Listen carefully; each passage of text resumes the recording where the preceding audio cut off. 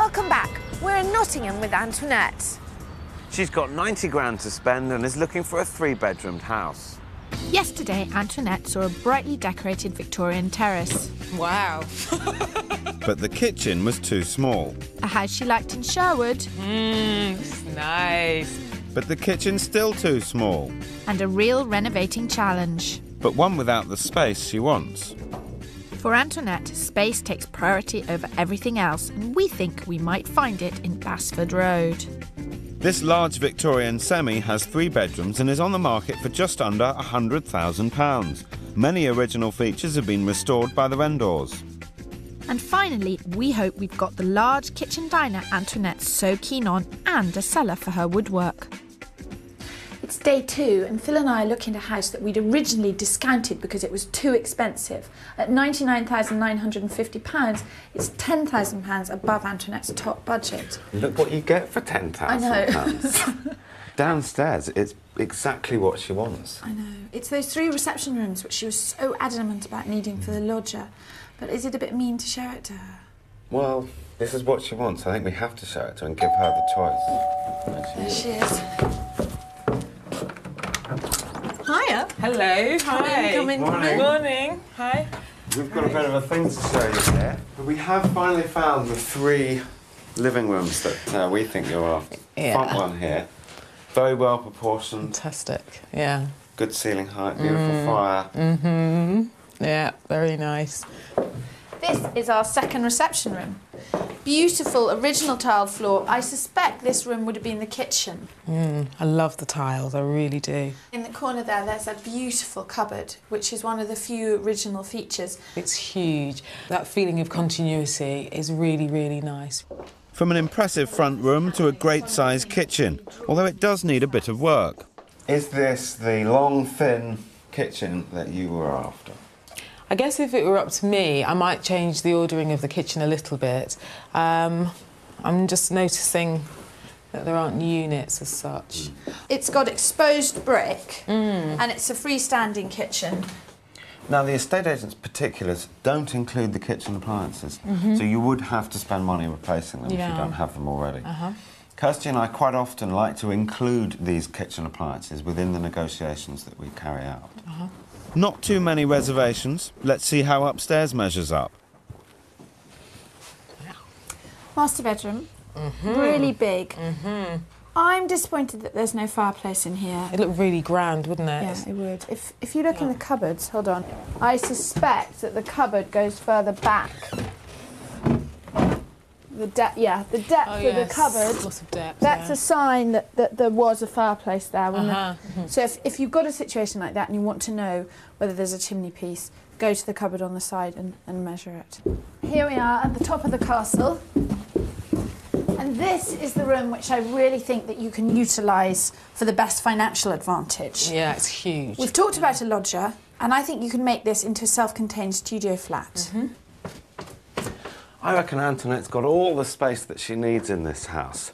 But as the cost of moving rises, more and more people are extending both up into the attic and down into the cellar, and they can make excellent rooms. But remember, work done down here can change the support structure of the house. So use a specialist firm. Don't mess about with this one. If Antoinette did decide to make this a self-contained flat, she must adhere to the fire and safety regulations, she must inform her mortgage company that she has a lodger, and she must check out the tax implications of that added income. So plenty of space, but is she willing to stretch her budget? Just across the road, there's another property that'll test how keen she is to roll up her sleeves and get out the sledgehammer.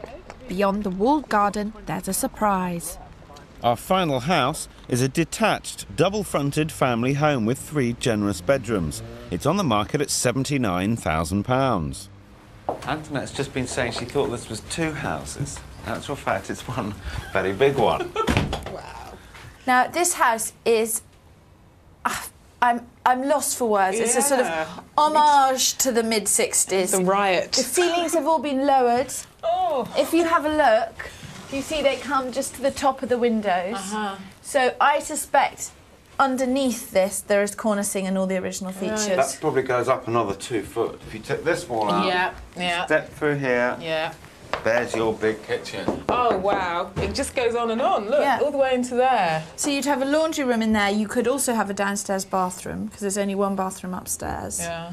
Then you would have a sitting room next door and a little study in what's now the pantry, because it's quite a big room. What's going through your mind? I was just thinking, you could move a family of 3 just to this bottom bit and not notice them. No. It's massive. It's massive. Well, come and see the rest of it. See if you think it's incredible when you've seen all that. Back passage here, pantry. She seems to have taken that very well. I didn't think that she would. But this is serious work here. She's got new heating, wiring, plumbing, roofing, the whole shebang.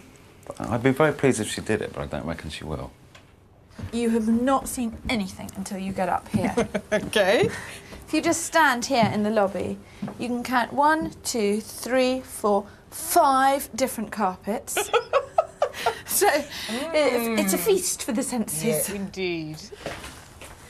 Taking on a project like this is a big commitment. And I'm not sure I've met anyone who's brought one in both on time and in budget. So before you take the plunge, ask yourself 3 serious questions. Can you live in it whilst the works are going on? Because if you can't, you're going to have to rent somewhere. Do you have a financial cushion? Because believe me, things will go wrong. And thirdly, do you have the time and emotional energy that it's going to take to manage the project? I'm not sure about this house. I'm not sure about it. Space-wise, obviously there's a lot of space, but the arrangement isn't quite as good as I think the previous house. So, as day 2 comes to an end, it's time to find out if any of our houses have made an impression. We've shown you 5 things that are on the market at the moment, the ones that match your requirements as close as we can. Are any of those totally right for you? Yes, I would say so. I'm interested in two properties, but one in particular. I'd really like to see it again. It's the largest of the houses that we've seen. It's the one with the amazing room at the top. I really like that house. I don't think I could ask for anything better than that, really. Yeah. Now, that is nearly £10,000 above your top budget. For me, I don't want to move again. You know, if I get this house, that'll be it for me. It's such a huge house. I think there's so much potential and flexibility in that. I think it will meet all my needs, so I'm prepared to stretch. The other house you want to go and see, which one is that? That'll be house number 2. I want to see that really, almost by way of comparison. You know, that in a way would help me to be absolutely sure about what I'm going to be doing.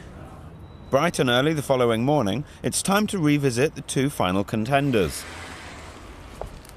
First, it's Sherwood, where the deal breaker is the small kitchen. Can it be extended into the garden, and at what price? Chris, a local surveyor, may hold the answer. Chris, this is the area that Antoinette would really like to extend into. We've noticed that next door has already done it, so we're hoping that creates a planning precedent, but very interested in your comments and advice on what she needs to be thinking about. In terms of actually taking the wall out, the wall which is up on the first floor would need to be supported. They would have to put in a steel beam or a concrete beam and then pin it up, hold it in place before the rest of the wall comes out. So, Antoinette could get her bigger kitchen, but what will it cost? I think you could be spending anywhere between, say, £5,000 to £7,000. Does Antoinette like the rest of the house enough to justify the expense? Chris thought that it would take about a month's work and cost in the region of £5,000 to £7,000. Yeah. How does that make you feel?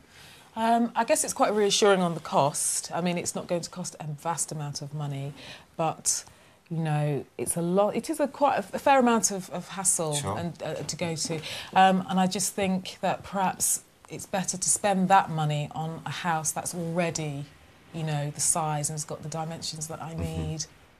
Back to the Victorian semi in Old Basford. The house is nearly £10,000 over budget. It impressed Antoinette the first time, but will she like it enough to really make the stretch? Good feeling, bad feeling? Absolutely great feeling. I just got a really good feeling immediately as I was walking up the path. And this room actually seems bigger to me than I remember it. That's great. And since I want space, that's a good thing, yeah. But a second viewing's more about head than heart, and Phil's spotted a potential problem. The brickwork at the back of the house and at the side of the house is dated, it's tired. Quite a lot of the bricks around the back here you can see are blown. The moisture and the frost has got behind it. It's pushing the front of the bricks off. Right. In 3 or 5 years' time, this back and side of the house is going to need repointing. And how much would that cost? Is that quite a lot of money?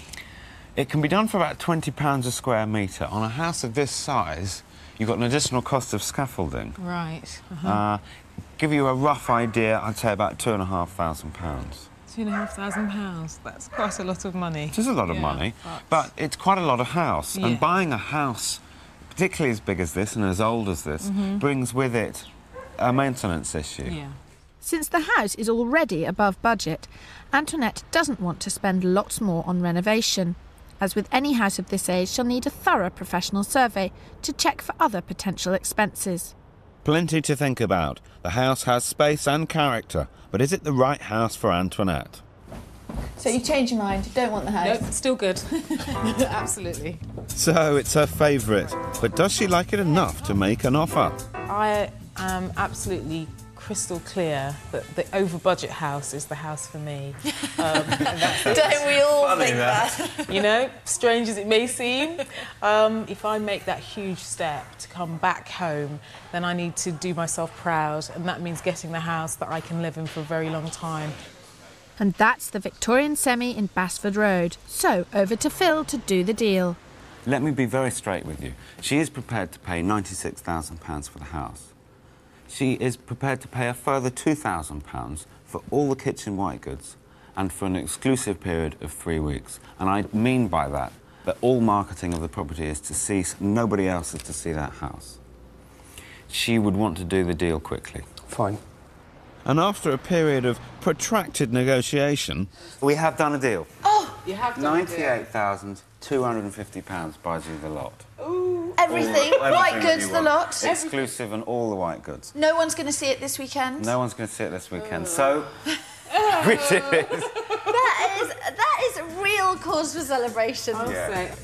But Antoinette's now had the property surveyed, and it needs more work than her finances will allow. Unfortunately, the survey revealed a whole host of problems I was just completely unprepared for, and frankly, it just doesn't make economic sense for me to proceed with the purchase. It will make a fantastic house for somebody else, somebody who's got a lot of money and a lot of time, but unfortunately not for me.